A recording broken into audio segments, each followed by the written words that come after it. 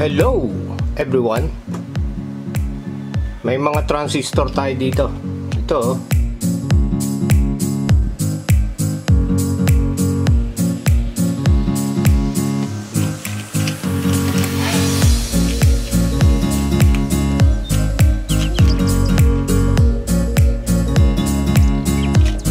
at meron pa rito mga galing Quiapo. Ito galing China.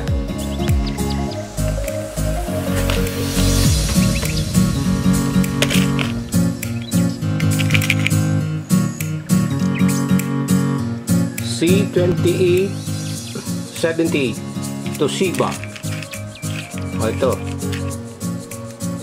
Ito ang gagamitin nating transistor.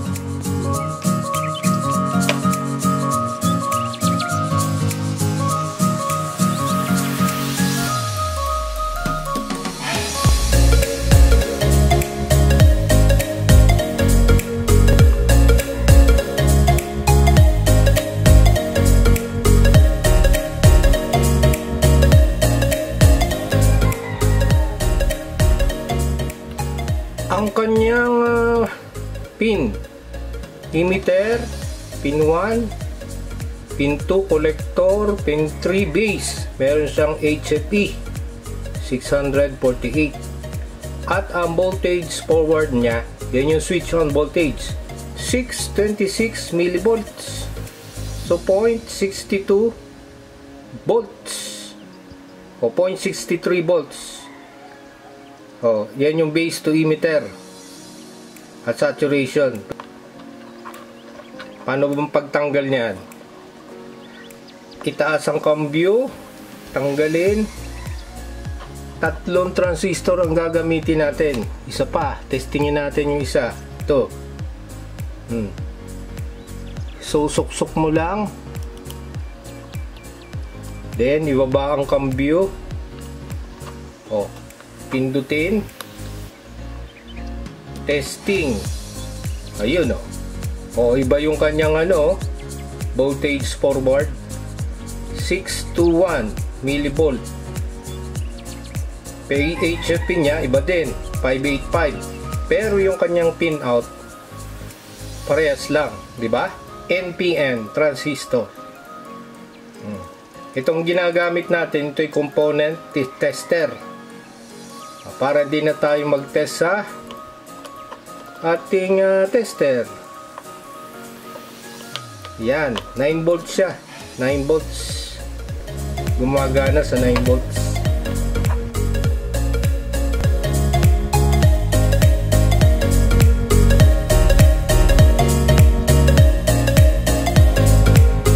I-adjust natin. Ayun, 3 volts. Gumagana siya sa 3 volts, di ba? Yun. 5 volts. 6. Lumalakas ang ilaw, bumibilis ang kanyang chasing. Bakit siya nag-chasing? Yung ginawa natin, ito. Ring oscillator. 3 inverter. Yan ay sa digital electronics. Yan yung tinatawag na NOT gate. Ano ibig sabihin yan? Pag 1, high, on, 0, low, off. Kung ang ating in ay 1, ibig sabihin high. Pagdating dito, 0, off. Off dito, on na naman, off. Nag-alternate siya, 0, 1, 0. May feedback siya. Feedback, balik ulit. Ito naman 0. And then magiging 1. Then 0. Then 1. Balik doon, 1 na naman siya. 0, 1, 0. So yung ating LED nag-chase.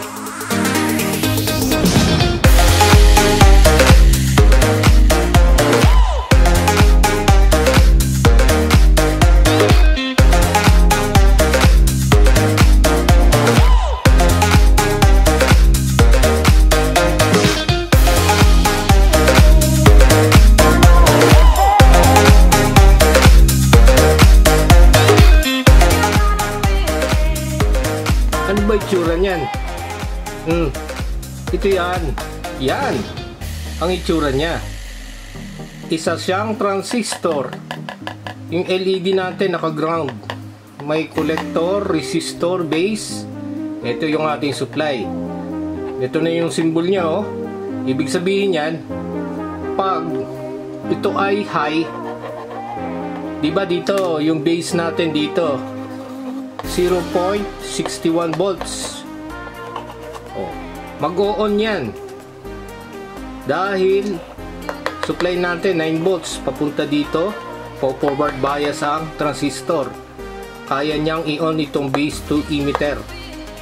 0.6 volts lang. O, yung voltahe dito, mga 8.4. 8.4.6.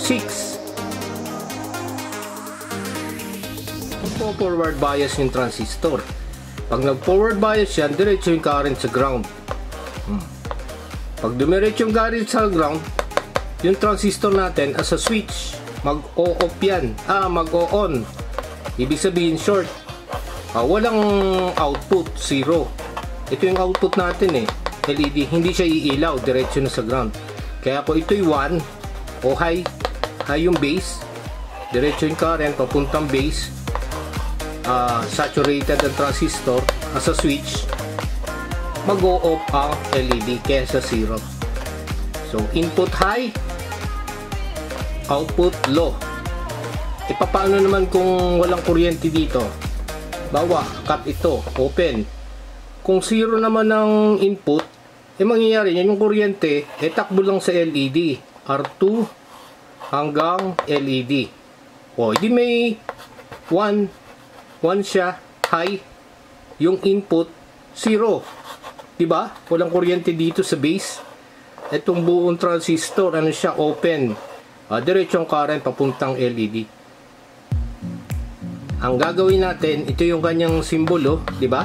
Pag 1 ito, 0 yun. Pag 0 ito, 1 ito. Inverter siya. Tatlong ganyan ang gagawin natin. Di ba? Tatlo siya. Tingnan natin. Oops. Ngayon, kailangan ng kapasitor para magdugtong yung tatlong inverter. Malaking bagay yan, kapasitor na yan. Kasi yan ang magbibigay ng hudyat o signal kung sino ang mauuna sa kanila. Saan ng flow ng current? Initial state. Saan papasok? Diba, in theory, halos sabay-sabay lahat yan. Diba?